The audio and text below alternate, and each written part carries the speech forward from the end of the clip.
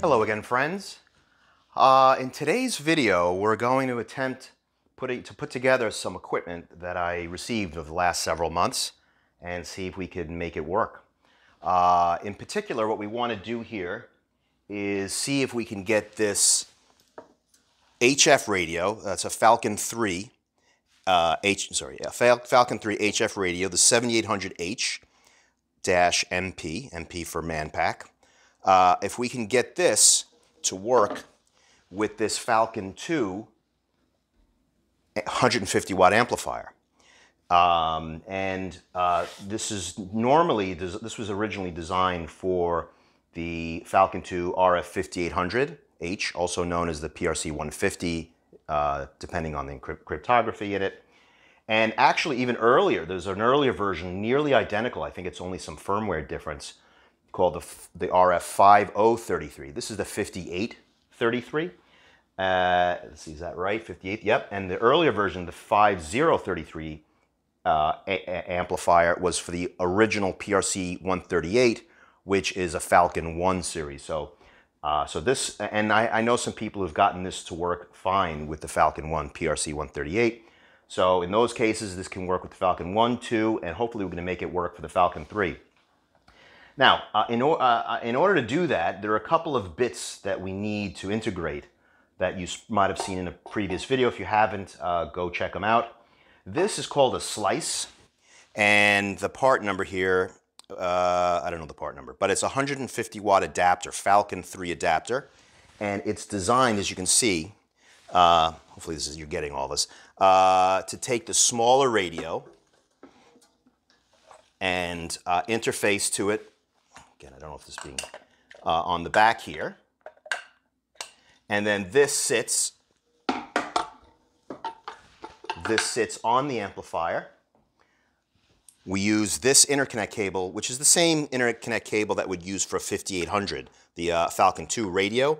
But in this case, the radio does not have the accessory connector because it's too narrow. The wider radio would have space for it.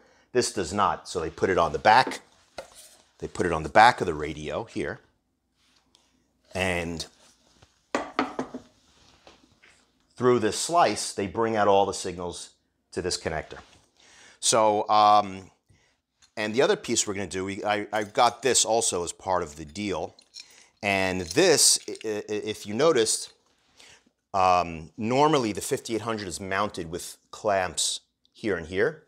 But the radio is too narrow, so they provided this that mounts here and then locks in the radio. I'll assemble all this and show it to you.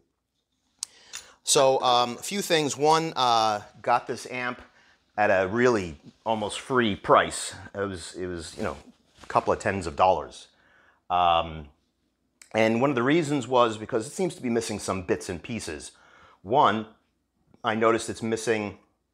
There's a plate here that screws over here and provides, one of the things it provides some of this, which is like grounding connections with these fingers. And you know, whatever else, it just is a little, it probably provides a little depth, pushes the radio up a little to make it line up. And that's missing. And also the two clamps on either side were missing. And so I got a good deal. We didn't know the status of it, whether it worked or not, so I got a good deal on it.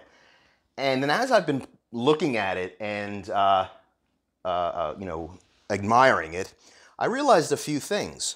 One is that this slice here has 3 holes that match the same pattern as these posts with screws in them. I'm sorry, with tapped holes, these standoffs. And you can see here there's a bit of a ring or a sleeve, and lo and behold, which I didn't realize, this slips right on into those standoffs and a place for screws. So okay, clearly I guess when you're using this with a slice, that you're probably intentionally remove that back plate, and instead this screws in place of it. And then realizing that we were missing these clamps, and also realizing that this doesn't use those clamps. It has its own clamps. I started to think, well, you know what, maybe this amp, since it came with all this other kit, maybe this amp was in fact used with this or a slice. It just seems to be having been prepped already for these components. And so yeah, we're gonna put it all together and test it out. Here I've got my, let's take a look at what else we have here. Standard Harris 28-volt power supply. We've got my trusty dummy load watt meter, which we hope to do some power tests, and I'll show how it's all rigged up in the back. So, do a little handheld here. You'll forgive the shakiness. So here is the power supply. I'll just show how that's set up. We've got the AC power comes in over here. DC power goes out. AC power plugs into the wall. And in this case, the DC power goes into this rear connection. If we had on the 5833, if we had a coupler, the coupler would connect here. This is the HF antenna. It's an N connector. I just put an N to PL because we want to interface with the back of the watt meter.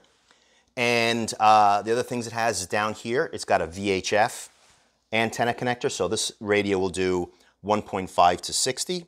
And if you're doing, 30 and above, you'll want to use a different antenna, and it'll automatically switch to a separate antenna.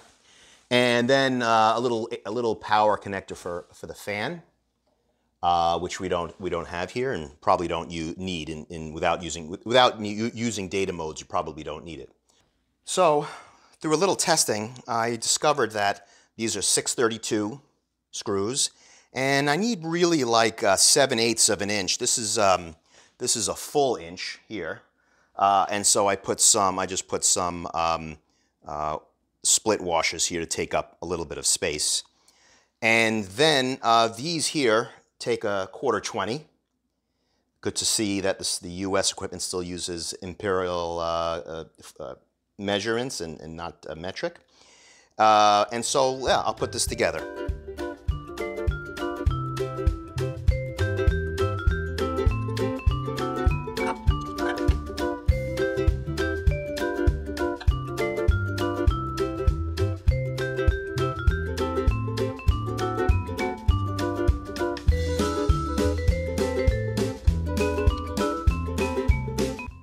Okay, we're only going to put 2 in for now. I think that's enough. And we don't have to over tighten it. This is just for testing. Okay, let's put this bracket on.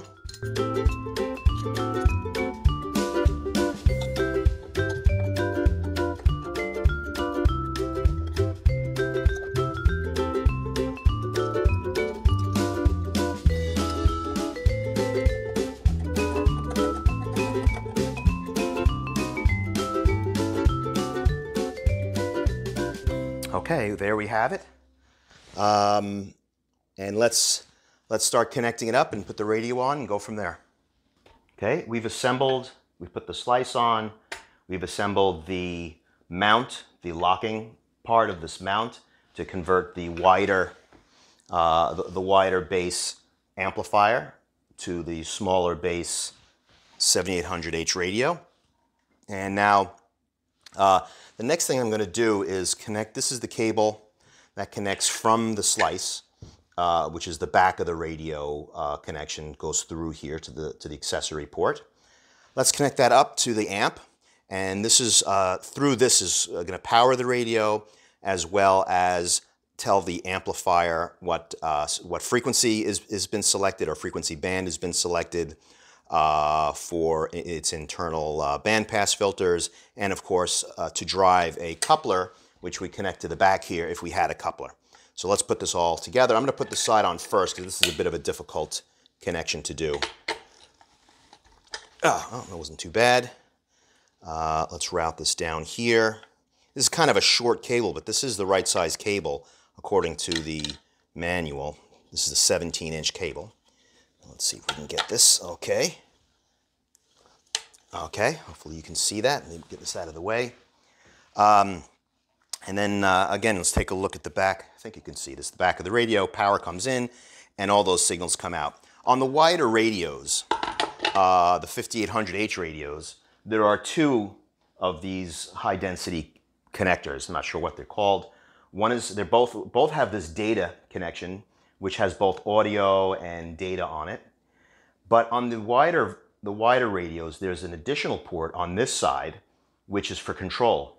And that is where, that's where this accessory connection normally connects to on the 5800. It goes from a port here into here. On this radio, it's too narrow to provide that extra port, so they put it in the back. And as you can see, here's that I don't know, dB something.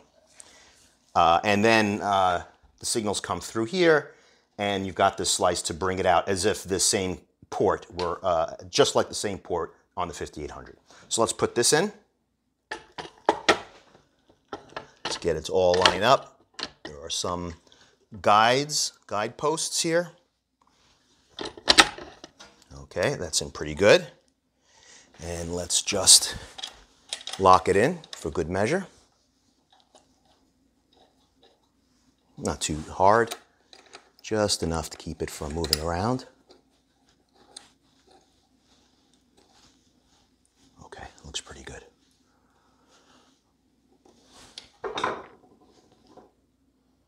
Okay, and the next step is to power it up. Let's do that. So the moment we've all been waiting for, let's see if we can get the radio to power up on the new base, and then we'll do some power tests. First, flip on the power supply. Oh, right. Oh, this has to be on plain text. Plain text, ciphertext, load, zero eyes, and clear. Not sure the difference. Oh, yeah. It would help if I turned on the switch here.